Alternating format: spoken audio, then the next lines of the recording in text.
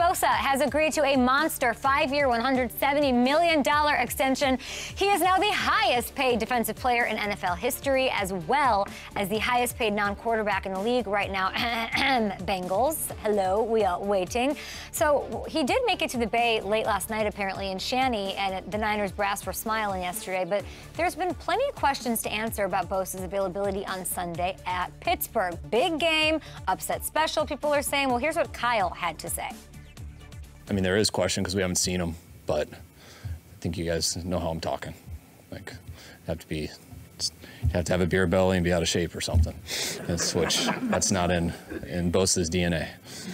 Not in Bosa's DNA. Oh, there you have it.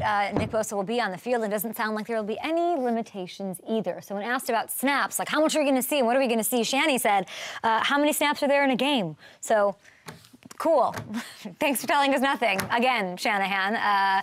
You know who's going to tell us a lot of stuff? Daniel Jones. I understand he's getting checked in right now. And I hope he's as open of a book as he is in the press conferences. With the G-Man, I know we are so thrilled to have him. Dak Prescott's on the show as well. Listen, back to the Niners here for a second. They've had to listen to upset special talk all week long, okay?